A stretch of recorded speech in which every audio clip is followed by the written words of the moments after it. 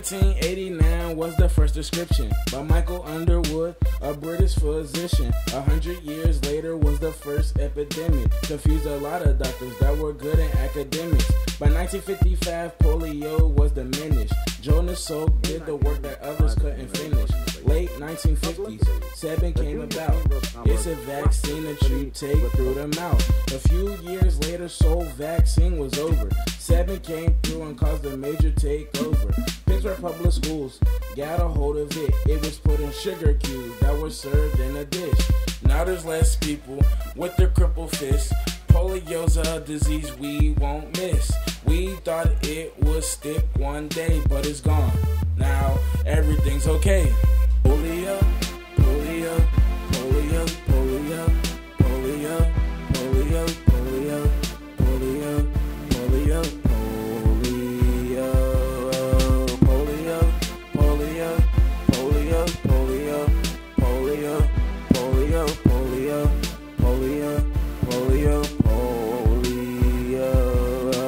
1916, a big outbreak started. It spread so fast, most people say it darted. President FDR got the disease. It was so serious, he needed a vaccine.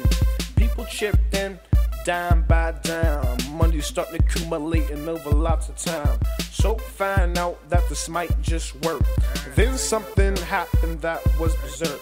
He gave the study to Pittsburgh public schools. Next we find out that we wasn't being fooled. He took the money, this wasn't even funny. He tested it on monkeys as if they was his dummies. Polio, affects lots of people. But guess what, guys? We found the cure. And now it doesn't affect people. It's polio. I'm out of here.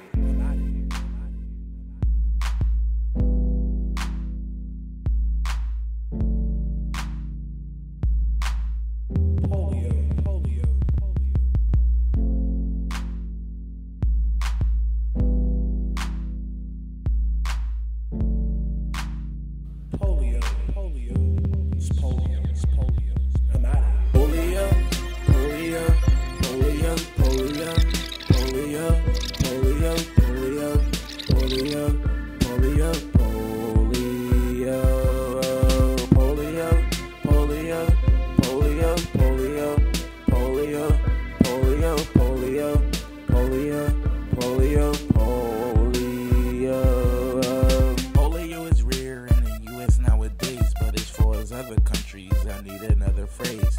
You would be amazed how Sabin made it fade.